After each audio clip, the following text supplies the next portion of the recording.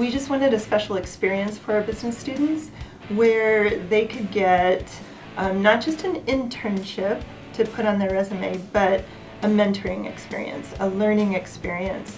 So it's a year-long program. Students apply to get into the talent pool. They are selected by our faculty to be a part of the talent pool. As the director of the talent pool, I also then go recruit local businesses to be in the talent pool. So I have a pool of businesses and a pool of students.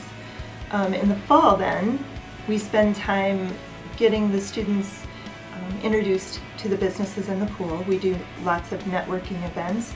We do dining etiquette training at Laughlin Country Club, where we learn everything from how to host a conversation at a table to which fork do I use, how do I pass the salt, and how do I pay for the bill. So we cover all of that in the dining etiquette training.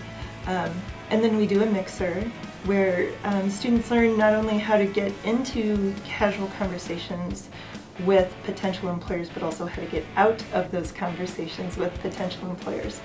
And by the end of the fall semester, we match students with an internship, and they complete their internship typically in the spring semester with those employers.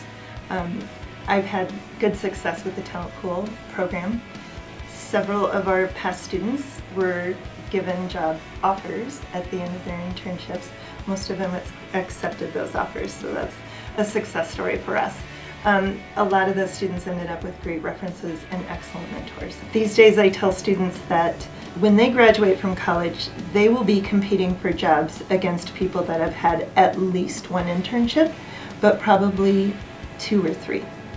So we put a strong emphasis on internships in our department for that reason. We want our students to be competitive in the job market when they graduate.